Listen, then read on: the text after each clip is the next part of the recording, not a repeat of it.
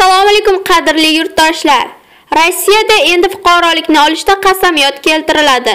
Manba kun.uz. Sochlaringiz to'kilyaptimi yoki to'kilib bo'ldimi? Soqolingiz esa yaxshi o'smayaptimi? Bu muammo emas. Minoxidildan foydalaning. Natijasini bir oyda ko'rasiz.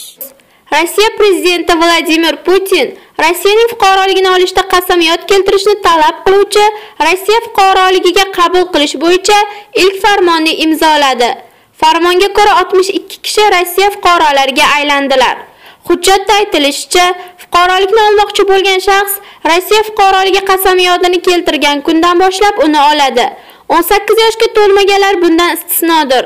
Ular fuqarolikni qasamyodni ota-onalari keltirganlaridan keyin oladilar.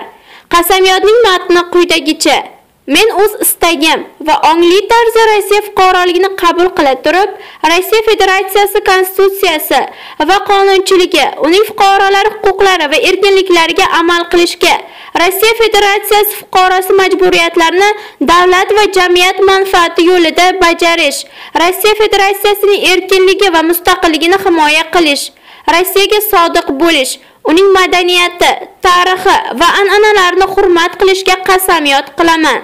Rossiya fuqarosi pasporti qasamyod keltirilishi bilan beriladi.